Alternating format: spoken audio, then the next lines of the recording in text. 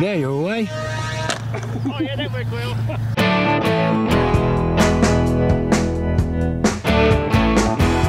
G'day, welcome back to the channel. I'm out in the garden today because it's sunny and fine and calm, and I'd love to be flying, but I can't. So I thought I'd just take a moment to come outside because it'll rain eventually, and I'll be wishing I'd spent more time outside. Anyway, today, some footage from 2016, 2017, people you've seen before. Some people, if you're new to the channel, you won't have seen before. But I had a couple of questions to answer first. First one is that people have been saying, where's Barry and where's Vaughan? Well, Barry and Vaughan are both in this video. Barry has taken up cars, fast, expensive cars, you know, well, no, actually Holdens, but in this part of the world, every car is expensive. And compared to what we used to drive, they're all fast. So yeah, Barry's bought himself some cars and he's driving around the countryside. Probably not now, not this moment because of the issues we're facing, but so he's put the hobby aside for a while. I'm hoping that he'll come back. He's high risk at the moment because he's got emphysema and a few other things, so we just fingers crossed for Barry. And Vaughan, well, Vaughan's had a couple of kids, you know, when you're young and you have a family, it gets in the way of flying. It's understood, but we're hoping he'll pop out from time to time as time allows. So yeah, but they're both in the videos you're going to see. Another question that's being asked is, can I fly my drone? Can I fly my model aircraft during this whole situation? And officially the answer seems to be no. CAA in New Zealand have come out with a little statement, which you can see on the screen here, which basically says you can't fly over other people's property, you can't fly in a public area because you pose a risk of contagion. You know, if your drone or your plane lands in someone's backyard, and you go and get it, well, you could be invading their bubble, and if they give it back to you, well, I've picked it up and it's got your germs on it, all that sort of stuff. So yeah, you can understand that. You can understand that. So I wouldn't recommend flying over other people's property. As far as public places go, well, you know, as long as you're not invading people's bubbles, theoretically it should be okay, as far as I can see, because you're not spreading this thing any further than it's already spread. But to be honest, I think we all need to set an example for other people. There are some morons out there who think that if they see someone doing something in public, then they can go and get their ball or their start enjoying their hobby, their pastime out in public, and soon everyone will be out in the parks and would have the same problem that we're facing in some parts of the world. So yeah, I'd say I wouldn't. I'm not going to. I'm not going to fly in the parks. Unfortunately, I'm very lucky here because I've got a big lake over the back, so I can fly over the lake. And if anything goes wrong, well, it's the end of the drone, but it does mean no one's going to be endangered by that. I have been flying out on the streets also early in the morning, as you can see in this footage. I got up before sunrise, thought I'd get some footage of the local town at that sort of twilight, well, not twilight, is it? It's early in the morning hour, just before the sun came up. Looks lovely, beautiful, nobody around, no risk to personal property, because I only flew within 100 metres of myself, and it was an area where if the drone had landed, I could have picked it up without anyone getting in the way. So yeah, common sense, it's down to common sense. But I would say don't go to parks, don't go to your flying field, stay at home.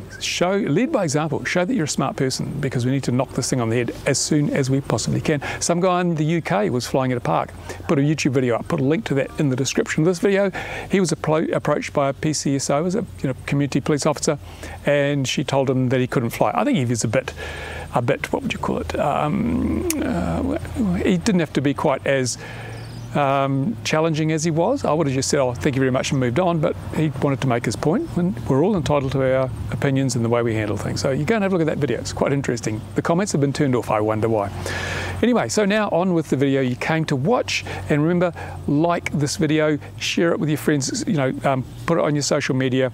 I need the views, and I think other people need the laughs. So there you go. Thanks for watching, guys. On with the video. Landing? Downdraft. Downdraft. One of a wind shear. Yeah, but a sudden gust of gravity, man. Look at these boys. They're almost like twins. It's like a garden centre with little gnomes everywhere. Isn't that wonderful? No, you. It's a bit turbulent out there, right? Woo! Look at that. Whoa, that was a bit rough. Oh, no! Oh, no! What happened? Oh, no! Landing gear, man. 6 metre wingspan, he reckons. Look at that. Yeah. He's a tower of a man, is our Gordon, isn't he? Jeez. You having a crap, boy? He glides like shit. Why wouldn't it take off, mate? Shut up. What altitude hold on, was it? Whoa, what was that? I heard a noise.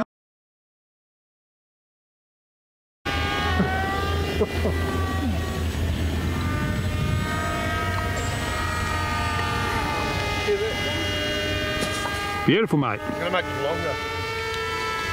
Is that the Chinese one?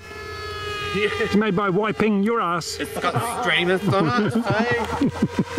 We'll see how long we can go before it's uncontrollable. You've become quite attached to all this toilet paper, haven't you, mate?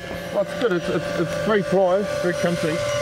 Don't let it get caught on your leg when you're taking off, eh? Right, there we go. It's just a wiping effect. Get Barry to stand on it. Woo! Hey, it's still controllable too. Hey, that's the first for one of your planes. 2. That's Ron. Hey, Lauren. Turn it on. No, to there. This is going to be a bun fight, I tell you. Yes. Can these guys even read? Does any of this need to be turned on or what? And here we have the old people. Hey, the wheels will come off your mobility scooter, mate. What's going on there? Beautiful, Gordon. That's lovely. Oh, he's got cub with the retracts. That's fantastic. No, I don't break nothing. So, Josh, you must be pretty chuffed, mate, because you didn't break things like Gordon. You did or you Jason. didn't? Jason. Just call him Josh. Oh, that's all right. I was just joshing. He's one of the J's. Jay, yeah. No, so, Barry, how did it go? Yeah, we need a new Barry. Hey, we got the vehicle for him, eh, Gordon? Yeah. There's the Barry mobile over there. Now, here's Roddy demonstrating how to use a tripod. See, tripods give you a much steadier shot when you're filming. Right? Hi. It's flappy pedal run cam. Yeah. Oh, look at that. You're in a This is bad my way, flying mate. wing. That's handy. Yeah. Where'd you get that from, Ron? Second-hand shop. We've got a new member here today. He's bought his Pimpmobile. Who could it be? Gordon, do you know who belongs to that car, mate? It's a Pimp X. It's a Pimp X, yeah, I don't know how would bring something like that here. No. It's even sold. Whole $500. How many perms today? You won't come back from there. Big walk. Oh, behind the hill. Very nice. The walk of shame. Critical. Come on in. Yeah, you're always complaining about something. You get him. Ah, you missed him. Try it again. You might need to pull on some up, Gordon. I had it right up. Right up what? Like that. I hit it like that. Nah, it's not going to fly. Landed. Gordon's going to give it a cuddle and polish. I think this is the mini whoop, isn't it? Are you going to take it out of the van before you fly? No, less likely to cause damage if it stays in there, mate. Do we recognise the hat? Oh gosh! Oh no! Well, we've got to have a bit of flying. It's so cool. Look at all the snow. Yeah, right, Gordon. I needed a bit of down in mine. Did you? To keep it like on those little furry feathers. Just the first attempt. And what do you think of your bonsai, Tim? I think it's incredible. You like it, eh? I really like it. I love the innovative way you've mounted those receiver antennas. Returning from a walk across the walk of shame with his bonsai. Because look. Everybody loves that bonsai. Show us, Phil. Bring it over here, mate. Show us how it looks. It's gorgeous. There's a bit of hot glue, tape. I've just streamlined it. Just go and give it a cuddle. It'll be fine. How'd you get to the fence? 5-wire landing, mate. Oh, no. Oh, that was lovely, Phil. What happened there? We're just testing the runway for durability. Gnomes are back. They've got different hats today. We've got Fluoro Gnome and we've got Tim. That perfect landing from Phil. What was that? Oh! What happened there? So Neil's got the tailless AXN now. So here he comes back. He can use those wheels on his mobility scooter now. Look at this. You have to be a good runner if you buy this because it doesn't work.